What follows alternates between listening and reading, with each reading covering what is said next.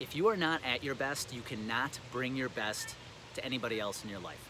I've been having way too many conversations with people lately who are telling me that, I was in a groove, Andy, with my workouts until COVID hit, and I have to admit, I've kind of gotten out of that routine. I was meditating, I was visualizing, I was doing all these good things, and since COVID has come in and the lockdown and everything, I have to admit I've gotten off track. I'm not eating like I should, I'm drinking a little too much. Listen, if there's one thing you can control right now, it's that you make sure you are at your best, whatever that means to you.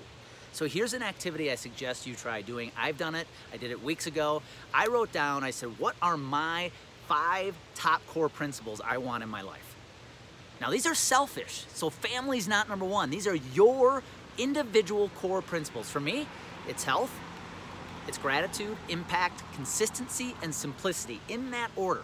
So number 1 is health. That means it is more important than anything else that could possibly go on my calendar.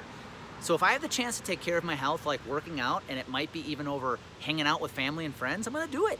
It's not selfish, it's a non-negotiable, because I know if I work out, I'm gonna be at my best both here and here, so I can bring my best to everybody else. I suggest you do the same. Sit down, do this activity, find out what your core principles are, and then make them your non-negotiables. They rule your life.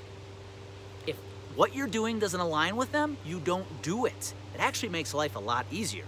So take the time right now to focus on you. It's not selfish. Remember what they say in the airplanes, put your mask on first before you put anybody else's on. There's a reason.